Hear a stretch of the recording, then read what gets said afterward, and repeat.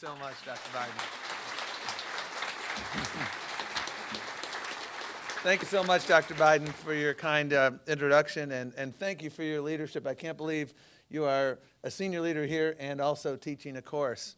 At the same time, there's nobody, I'd be hard-pressed to think of someone in the Obama administration who has done more to give voice to the remarkable power of community colleges to change lives than Dr. Biden.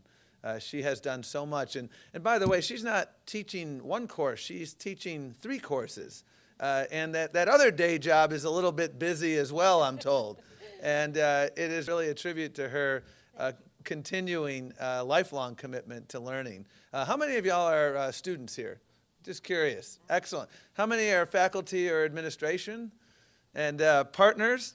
Other higher ed institutions, et cetera? Well, you have a wonderful set of colleges here in North Carolina.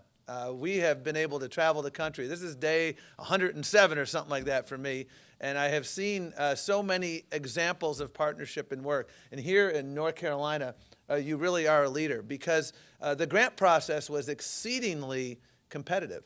And there were a number of very worthy applicants who were not selected. And not only were you selected for this grant, but you got one of the largest grants that was awarded through this program. So you have every reason to be proud of what you're doing. And the reason you were selected is because you really are onto something here. The extent of your commitment to the partnerships that are embodied in this proposal and to the systems change and to the partnerships with employers. How many employers are here today as well? We have a lot of employer partners right here and through your grant because, the old model of workforce development was what I used to call the train and pray model. We'd train widget makers on how to make widgets, but we never asked the question, are there any employers hiring widget makers? Well, we've moved beyond the train and pray model of workforce development to a model that's truly demand-driven. This president and this vice president want to grow the economy from the middle out. And the way to do that is to understand from the job creators what the demand needs are and to build those partnerships between employers, workers, community colleges, four-year institutions, nonprofit stakeholders, and other key participants in this process so that we can indeed provide those ladders of opportunity for all of you and can provide job training that is indeed relevant to the needs of the employers. And that's exactly what our grant program is all about. I appreciate the fact that you were able to name the whole program. We need to upgrade our Department of Name Management because we don't do really well in the acronym department.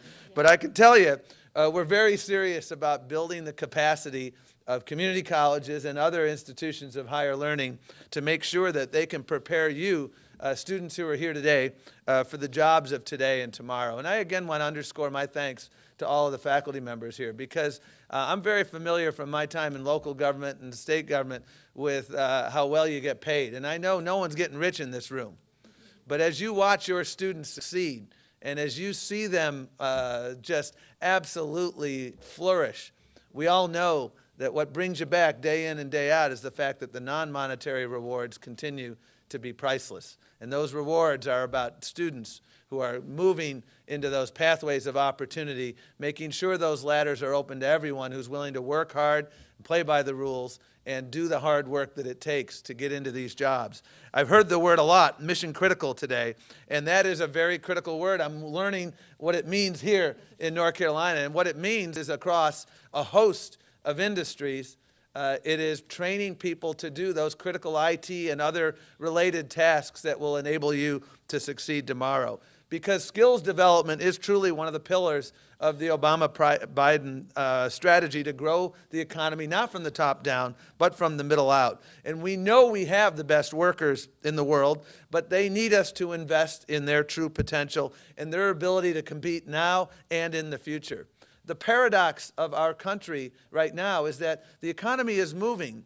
It's growing. We've had 44 consecutive months of private sector job growth. Over 7.5 million jobs have been created during that period, and the private sector has been the engine of that job growth. But we also know that we need to pick up the pace, and we have the paradox of unacceptably high unemployment, but at the same time, we have so many employers who want to further expand their business, but they lack the skilled workforce to enable them to do that. And that is why this program and this investment is so critically important, because that is what we will enable you to do, to make sure that you are able to move into jobs that are demand-driven jobs that will pay you a decent wage and provide those ladders of opportunity so that you can continue your lifelong learning. So if you get a certificate, or if you get an associate's degree, or whether you move on to UNC Charlotte and get a 4-year degree and beyond, those career pathways will be here for you. Lifelong learning is what it's all about. When I started college,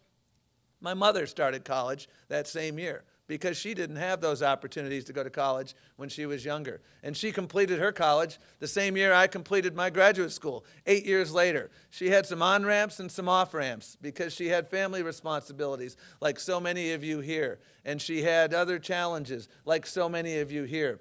But she was persistent, like all of you here. And that persistence, I guarantee you, will pay off. The partnerships will pay off. The leaders, and I'm so looking forward to hearing from you, Kenneth, about your story of success and transition into the workforce and how you are using your capacity as a networking technology student here at Cleveland Community College to upskill.